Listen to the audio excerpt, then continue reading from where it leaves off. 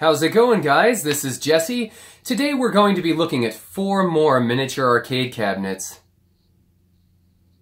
I'm starting to think I might have a problem.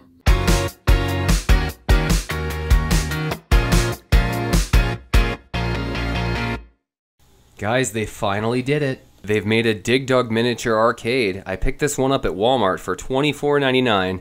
It has a micro USB port on the back so you can plug it in, or it can run on batteries. Let's power this guy on. Now this seems to be the NES version of Dig Dug, but it's very comfortable to hold. This one is actually a hair larger than any of the other miniatures that I've shown off so far. The goal of Dig Dug is simply to explode your enemies with this special pump that you carry around. Kind of morbid if you ask me, but who cares, because it's the 80s. I've always been good at this game, and I have fond memories of it as a kid. The joystick is very responsive, and the buttons work just as you would expect them to. One thing that is cool, you can remove the stick if you'd prefer to play with a more traditional D-pad. Overall, this is one of the most impressive miniature arcades I've found so far. I really hope they continue to make more in this series. Next up we have Galaga. This one is made by My Arcade, just like the Dig Dug model. And it too seems to be based off of the NES version. Apparently shooting space aliens seemed to be rather trendy in the 80s, because after Space Invaders there was Galaxian, and Galaga was its sequel. The premise is pretty much the same. You can move left and right and shoot these weird little buggies that show up on the screen. However, the gameplay is at least a bit more exciting than Space Invaders or Galaxian, with the way the enemies swoop in from the left and the right.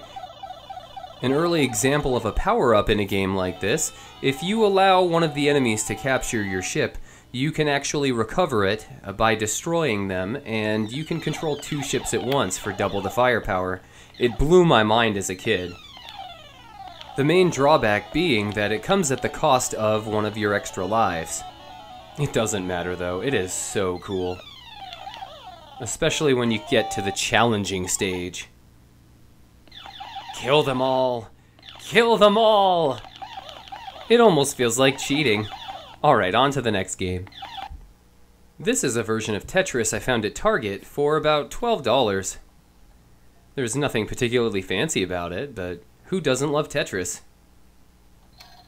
It does have an LCD screen similar to the Pac-Man and Frogger units that I picked up at Walgreens. But on the plus side, it does allow you to choose your starting level or if you want to change difficulty.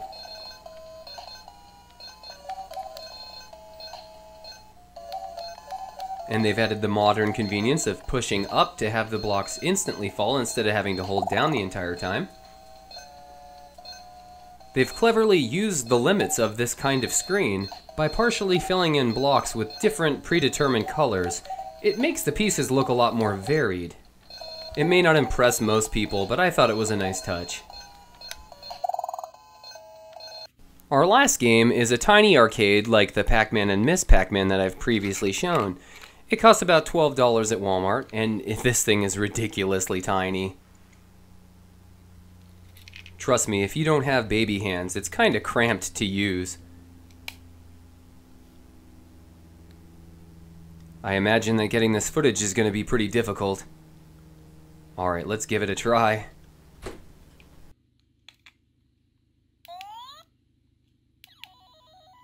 Galaxian is very similar to Galaga, although not as advanced.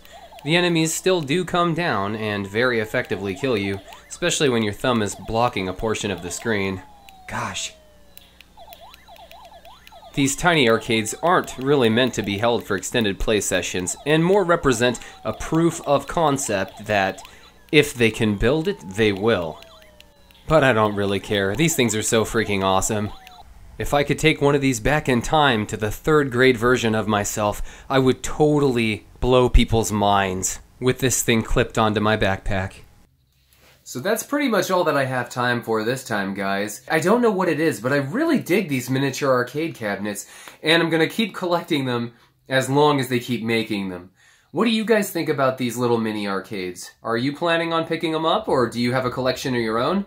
Leave your thoughts and suggestions in the comments below, and consider liking and subscribing if this video has helped you or entertained you in any way. As always, I appreciate you guys tuning into my channel, and I'll be seeing you next time. Keep on gaming, guys.